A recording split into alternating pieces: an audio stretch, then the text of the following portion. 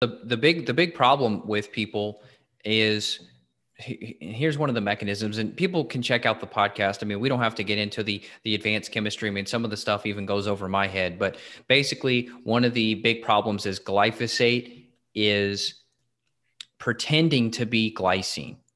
And that's what she talked about. Basically, it's your body Which is is an looking for amino acid. right. So it's looking for glycine, but then it sucks up glyphosate in place of it. And Right. that's where you get into trouble.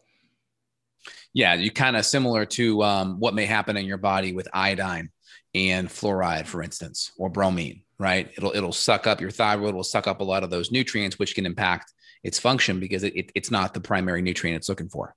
And then here's what it says. Advocates claim that glyphosate is not harmful to humans as the shikimate pathway does not occur in humans.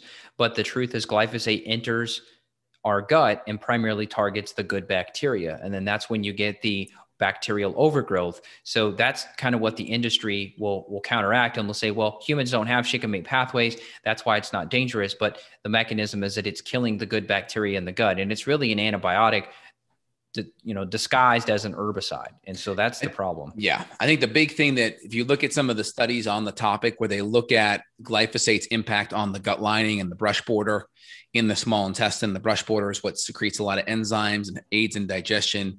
And if you just look at the thinning out of the gut lining in the small intestine, and you look at the increase in gut permeability that can happen from that, all of those type of mechanisms are part of what's driving a lot of autoimmunity. So when you have increased gut permeability, weakened gut lining, you have a imbalance in the healthy bacteria in the guts, all of those tilts your immune system in the direction of autoimmunity.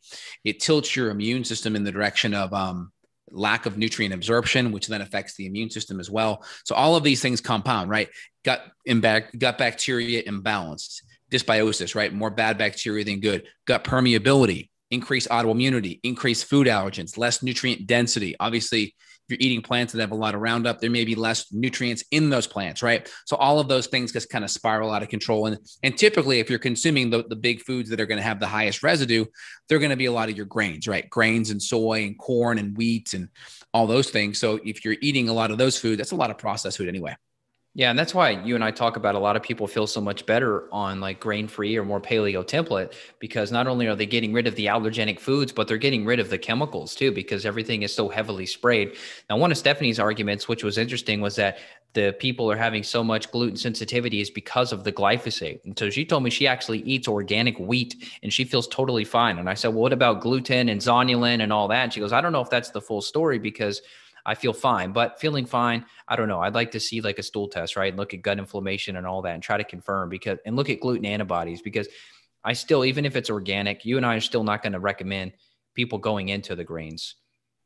100%.